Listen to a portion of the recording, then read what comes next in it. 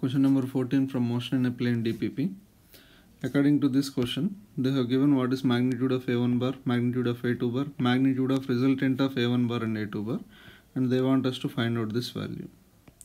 First, by taking this condition, I will find out what is the angle between A1 bar and A2 bar. So, it is given that mod A1 bar plus A2 bar is 3, which indicates square root of 2 square plus 3 square plus 2 into 2 into 3 into cos theta will be is equals to 3 according to the question.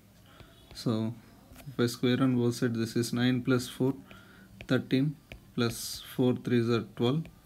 Cos theta is equals to 9 on squaring, which indicates 12 cos theta is equals to minus 4, or cos theta is equals to minus 1 by 3.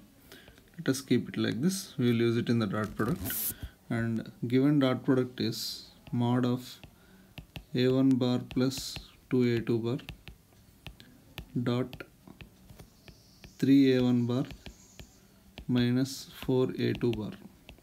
So first I will do the dot product here. First term will be 3A1 mod A1, that is A1 square, minus 4 into A1 bar dot A2 bar.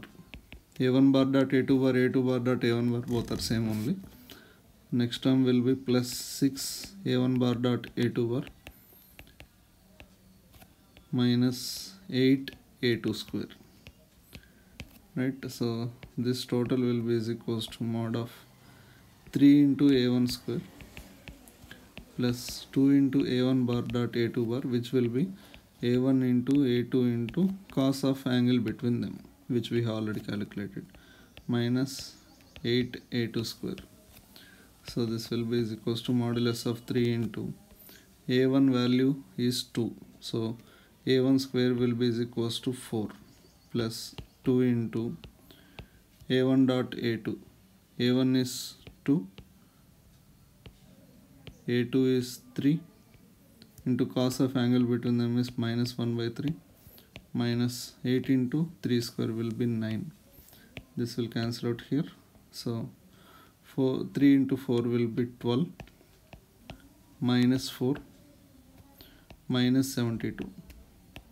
So this is 12 minus 76. Modulus is there, so this can be written as 64, which will be option A, right?